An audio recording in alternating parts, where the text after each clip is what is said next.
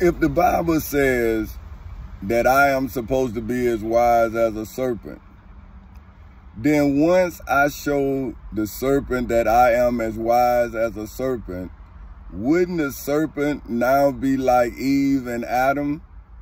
Right? See, wouldn't the serpent first be like Eve, whom had a conversation with me, and then tried to beguile me like Eve beguiled Adam? Right? And then when the serpent met me, like the serpent should have met Adam, and then I did not forsake my truth, now wouldn't the serpent now have to eat the fruit of deception, just like Adam ate the fruit out of Eve's hand? So how does it look when everything goes according to God's plan and not the plan of the serpent?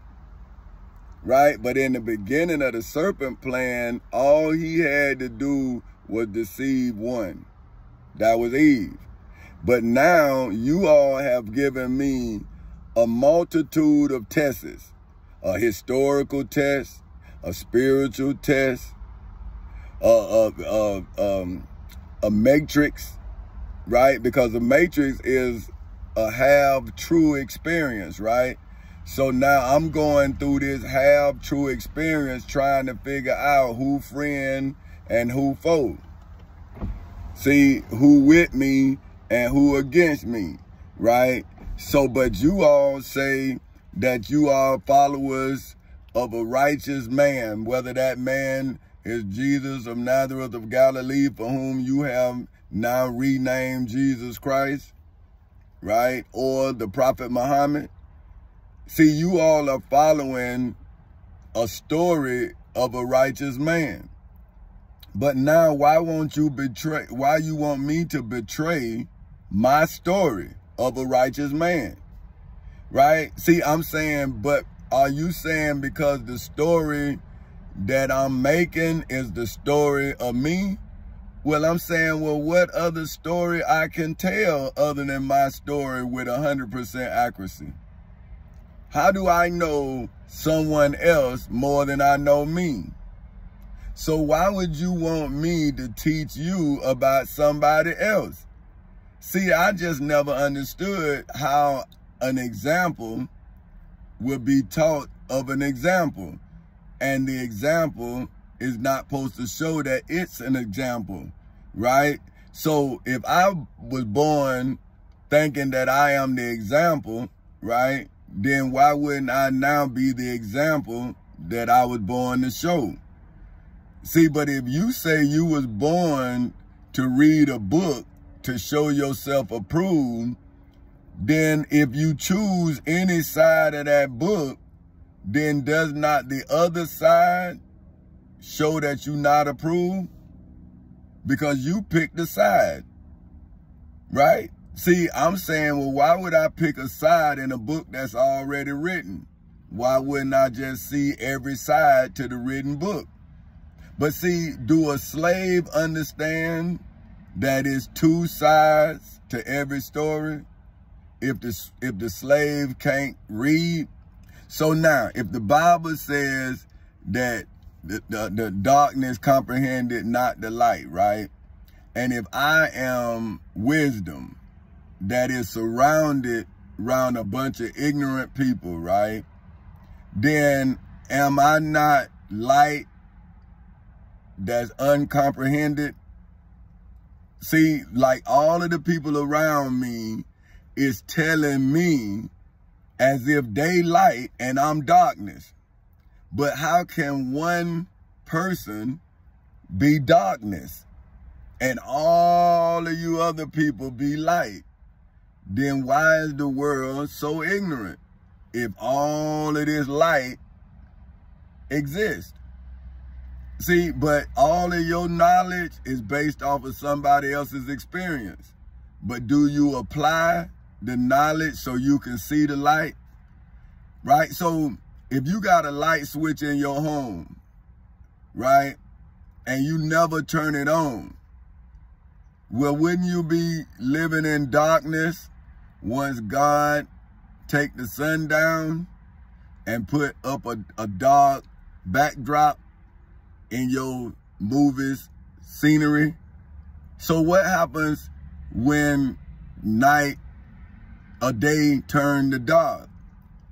If you don't know what the light switch for, then wouldn't you be in darkness when you're supposed to have to turn on the light? See, think about what I'm saying. See, I'm not preaching, right? I'm advocating for my life.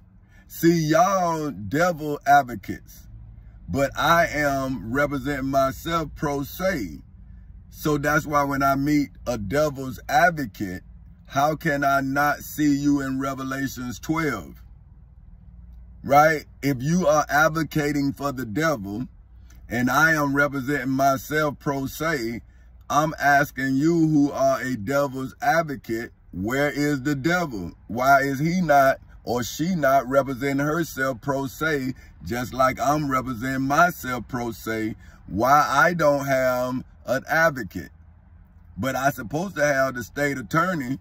I supposed to have the attorney general. See, they are the ones that's supposed to be defending the Florida Constitution, right? The attorney general of the state of Florida is supposed to be defending the Florida Constitution. That's why they want to be the head legal official. That's what they are, the attorney general. Now, I can show you when I went to the state's attorney's office on August 12, 2008, and according to the Florida Rules of Court of intake, I then gave the state attorney the evidence that was needed for the state attorney to defend every citizen in the state of Florida, including Tommy Chancey Castle Sr. So, if the state of Florida, through its state attorney, defended every citizen except Tommy Chancey Castle Sr., then according to the laws of my great country and state, I can represent myself pro se. But now I am meeting all of these devil advocates. So I'm saying, well, if you are an advocate for the devil, then is not the Bible saying that you, for whom advocate for the devil, can't serve two masters? Because you will love one, which is the devil for whom you advocating, and hate the other, for which is me, for whom is representing myself and my people, pro se. In the civil and criminal courthouses in Seminole and Orange counties in the state of Florida, ever since August 12, 2008 at 10:40 in the morning. Then I took myself and my people into the federal courthouse in the Middle District of Florida, and then I advocated for the emancipation of my future generations on February 20th in 2018 at 9:20 in the morning. So now, all of you devil advocates, where's your devil that you advocating for? Where's your client? See, where's your client? Because you keeping my clients out of court. So they'll know that they Lord and Savior defeated not only the devil's advocates, but proved that the devil ain't real. See, it's his advocates real. See, that's what I'm trying to say. His angels real, but the serpent don't exist. See what I'm saying? Because the serpent is now back on all fours. See what I'm talking about? See, he done went back to the dust. But now all left is his advocates. And now this is why you all got to read the Bible now to show yourself approved like I'm doing. Go get a scripture to justify your ignorance. It's a crime. See, ignorance is a crime. That's why it says my people will perish for, will be destroyed for lack of knowledge. Now, perish, that's in another Bible of like 100 and something different interpretations of this one passage. So that's what I'm saying. Like, how do you all have a consensus when you got so many different books about one passage?